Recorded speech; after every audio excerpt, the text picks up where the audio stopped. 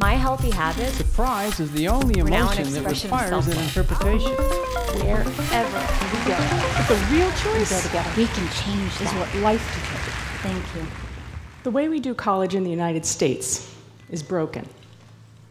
I'm here as one step on my journey to try and help make it better. For 15 years, I was a professor. And towards the end of that time, I was experiencing a lot of heartbreak and frustration, trying to make the college experience a bit better for students. And I quit. Obviously, I didn't quit altogether, or I wouldn't be here right now. But I quit trying to make change from inside the system. And I quit my job. And it took me a long time to try to figure out how I could use all of the experience that I'd built up in the higher education system to try to do something that might be a bit helpful and maybe even effective. And I settled on the choice to start my own college. Wait, I know what you're thinking. That is not a normal life choice. I imagine I am probably the only person in this entire room who thought to herself, oh, hey, that sounds like fun.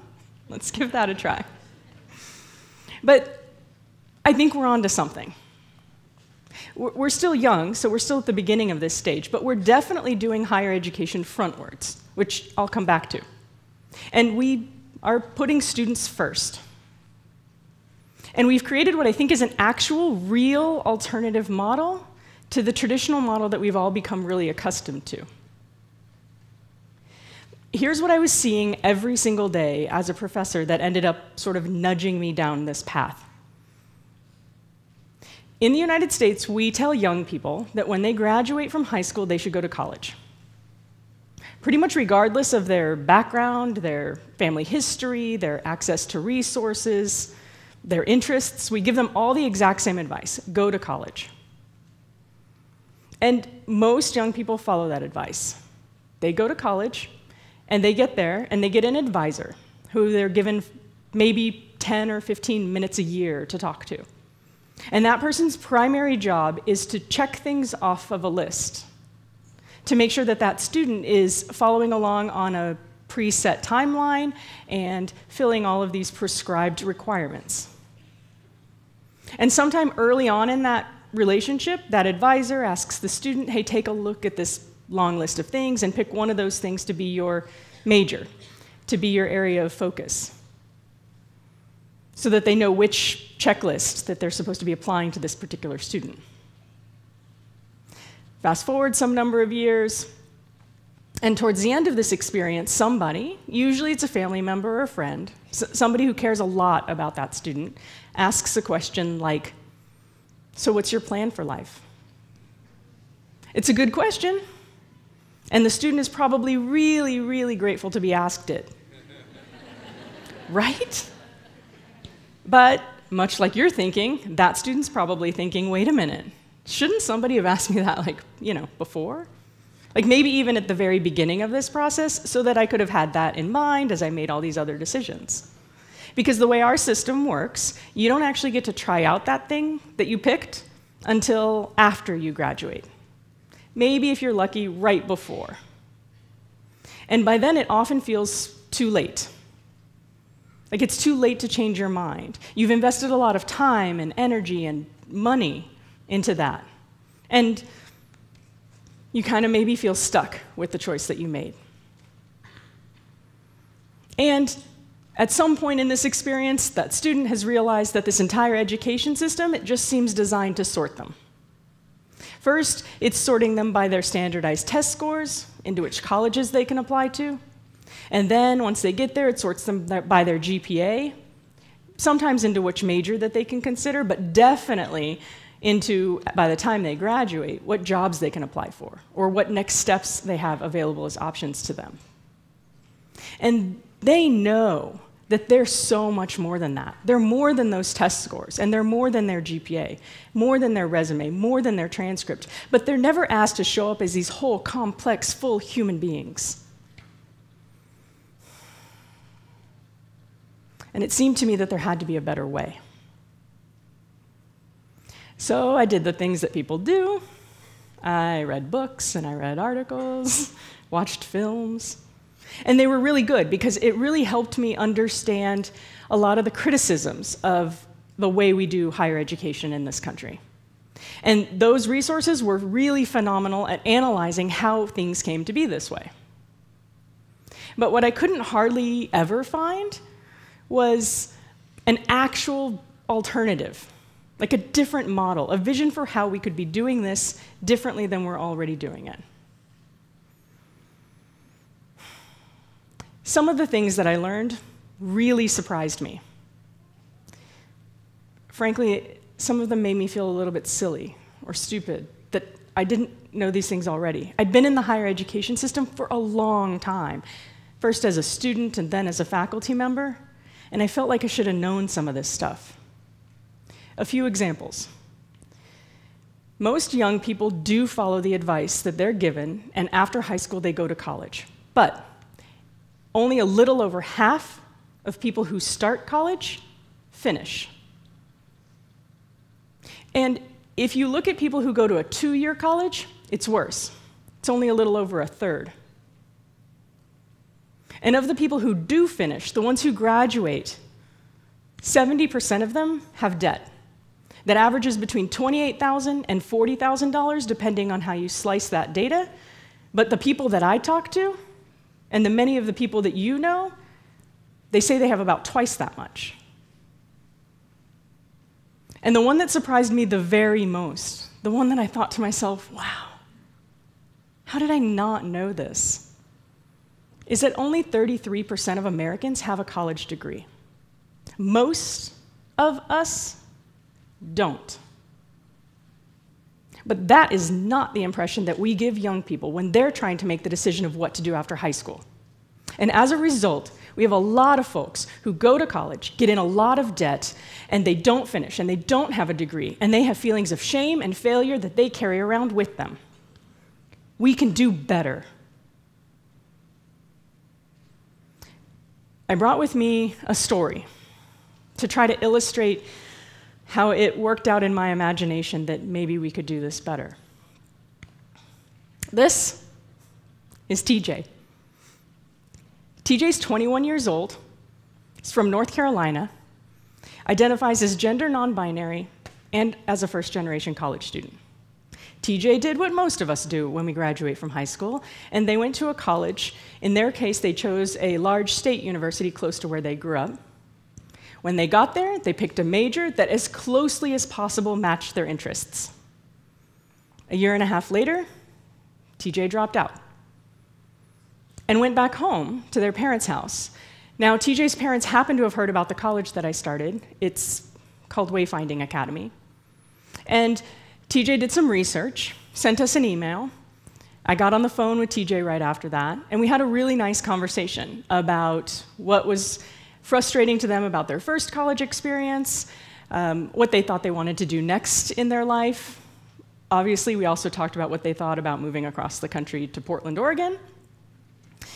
And TJ decided to apply.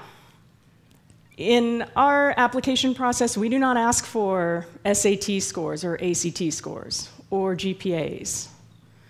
We ask a series of questions that gets the person to try to reflect on how they came to be where they are right now in their life and what they want for themselves in the next stage of life. One of the questions we asked TJ was to tell us a time when they learned something new that changed their worldview. And TJ told us about a film that they watched.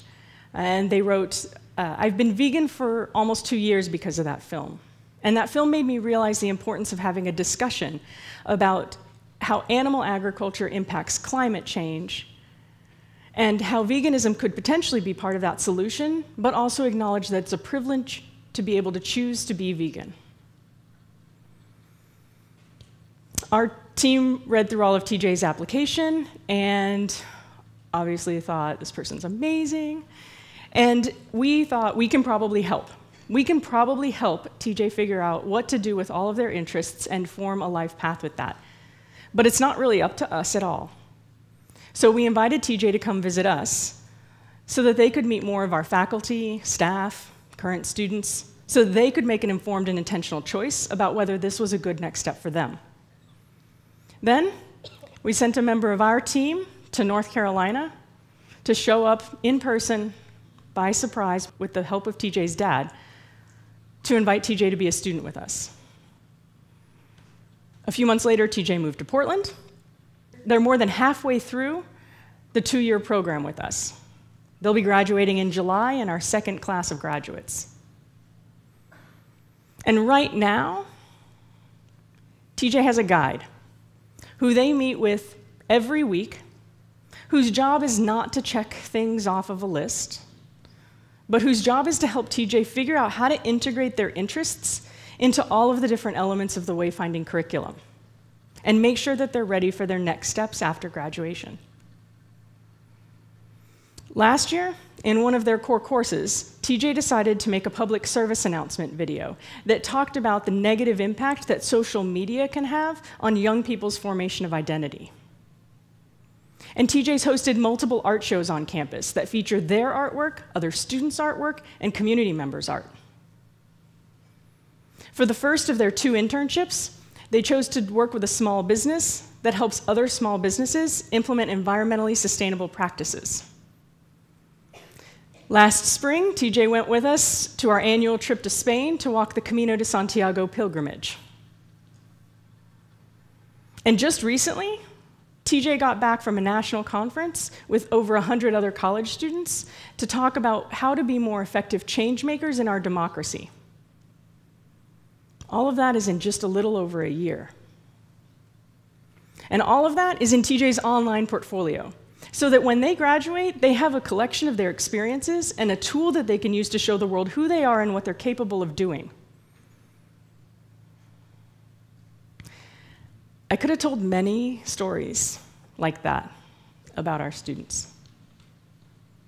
And we now have alumni who use their 2 years with us and the experiences they had and the connections that they made to go directly into what they wanted to be doing after. Annie is a carpenter at one of the premier green building companies in town. Alden transferred to a 4-year college to get a science degree to round out his desire to be an outdoor environmental educator. Haley started her own event planning company. Austin facilitates retreats for young men to break down patterns of toxic masculinity. And none of them have debt as a result of going to Wayfinding.